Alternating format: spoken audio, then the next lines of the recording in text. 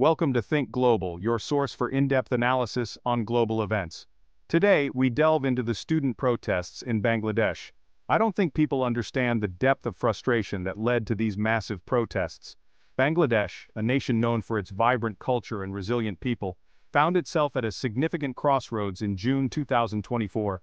Thousands of students flooded the streets, their voices echoing with anger, frustration, and a deep sense of injustice. At the heart of their discontent lay a controversial government decision: the reinstatement of a quota system for government jobs. This system, designed to favor the descendants of 1971 liberation warfighters, struck a nerve with the younger generation, who felt marginalized and overlooked. The quota system was initially introduced to honor the sacrifices of those who fought for the country's independence. However, over the years it became a source of contention. We saw it as a slap in the face, a system that rewarded lineage over merit, undermining our hard work and aspirations. For many of us, it symbolized a deeper rot within the nation's fabric, a system rigged against us, perpetuating inequality and favoritism. This isn't the first time students have risen against perceived injustices. In the past, student movements have played a crucial role in shaping the nation's political landscape. What began as a protest against an unfair quota system quickly morphed into something much bigger, a movement that resonated with a broader spectrum of societal issues. The students' anger spilled over, encompassing a multitude of grievances: rampant corruption, lack of opportunities, and the ever-increasing cost of living, which made daily survival a struggle for many. They demanded change, a complete overhaul of a system they felt had failed them, a system that needed to be rebuilt from the ground up. The government's initial response was lukewarm at best, offering no real solutions. Empty promises and minor concessions did little to quell the rising tide of anger and dissatisfaction. The students, fueled by a thirst for justice and armed with the power of social media, refused to back down, their resolve only growing stronger. The stage was set for a showdown, a clash that would determine the future direction of the nation. "This is not just about the quota system," said one student leader. "It's about our future, our right to a fair and just society. We will not be silenced." With determination and unity, the students continued to push forward, their movement gaining momentum with each passing day. July 2024 marked a turning point in the protests, a descent into chaos and violence. The government, feeling the pressure of the relentless student movement, chose the path of brute force. Security forces descended upon the protests, wielding batons and tear gas with brutal efficiency. The crackdown was swift and brutal, leaving a trail of injuries and deaths in its wake. Images of bloodied students and tear gas-filled streets flooded social media, shocking the nation and galvanizing the protest movement. The government's attempt to crush dissent had backfired spectacularly. The narrative shifted from a struggle for equality to a fight for survival. The students, now marked as enemies of the state, found themselves facing an increasingly hostile and dangerous adversary. The crackdown, far from quelling the protests, had breathed new life into the movement, transforming it into a full-blown struggle for democracy and human rights. "I saw them beating students mercilessly," said one eyewitness. "It was like a war zone." Media reports highlighted the severity of the violence, with numerous accounts of students being hospitalized and some even losing their lives. "We had no choice but to defend ourselves," said a student protester. "They came at us with everything they had." The international community watched in horror, with solidarity protests erupting in various parts of the world. The violence only served to strengthen the resolve of the students, uniting them in their fight for justice and democracy. August 5, 2024, will forever be etched in the memory of Bangladesh as a day of unspeakable horror. The day began with hope and determination as thousands of students gathered for a peaceful protest. By mid-morning, the crowd had swelled, and the atmosphere was charged with a sense of unity and purpose. Around noon, tensions began to rise as security forces arrived in large numbers.